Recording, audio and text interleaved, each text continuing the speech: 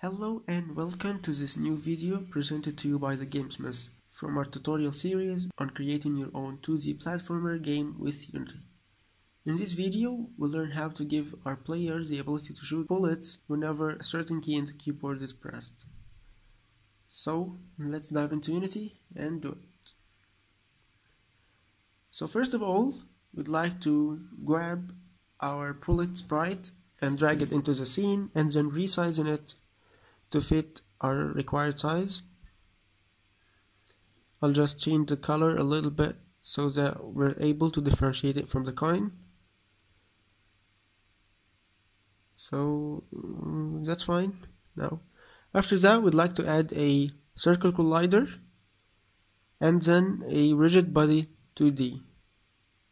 For the rigid body, we want to set it as kinematic, and if you're not using a circle as your bullet, you would like also to freeze the rotation around the z-axis. So now we'd like to add a tag, and we'll call this tag bullet. Back again to our bullet sprite and set the tag to bullet. Now drag and drop the bullet from the scene inside our assets folder and delete it from the scene. Okay, now we create a empty game object. I'll just give it an icon so that we're able to see it in the scene, and then move it and position it just outside the player. You don't want it to be directly inside the player because this will stop the bullets from going out. Now make this game object a child of our player, and now we can do some coding. So we head to our player control script and would like to declare some variables. First of all, a public float, and we'll call this one force. Then another public game object, which will be our bullet, and finally a public transform,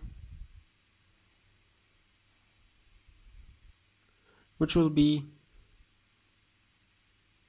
public or shot point.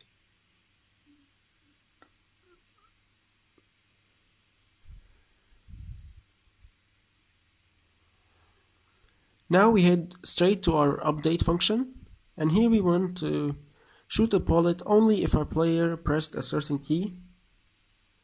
So put it into an if statement. So now we'll type if input dot get key down, between two brackets we'd like to write key code dot, I'll set this to left control key for example, but you can put any other key you want.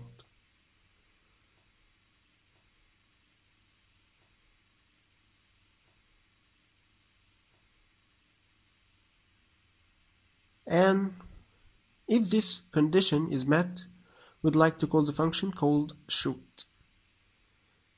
Okay, so as you see, it gave us an error, but this is only because we don't have any valid functions called shoot. So let's create one. Outside of our update function, we'd like to create a void, and we'll call this shoot. Now inside this function, we type game object called shot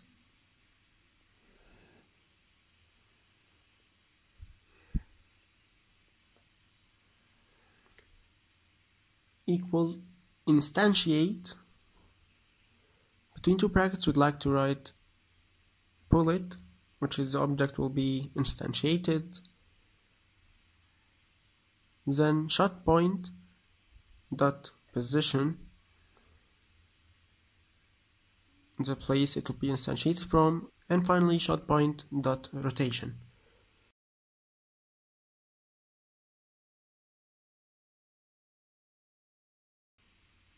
Then we declare a new rigid body 2D, and we call this RB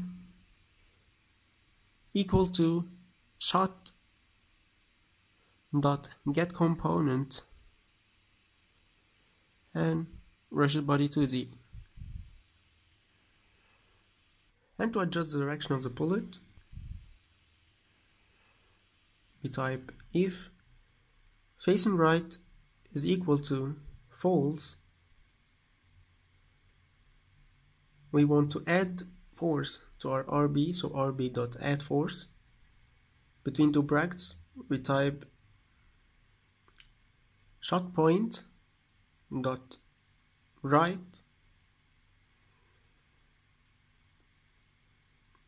multiplied by force, and then our force mode 2D, set it to impulse.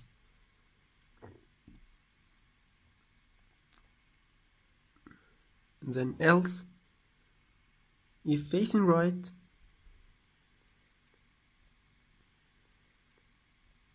is equal to true,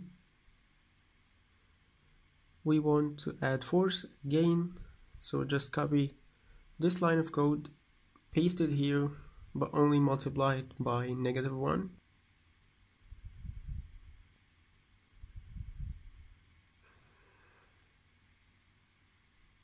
Now we save this code and head back to Unity.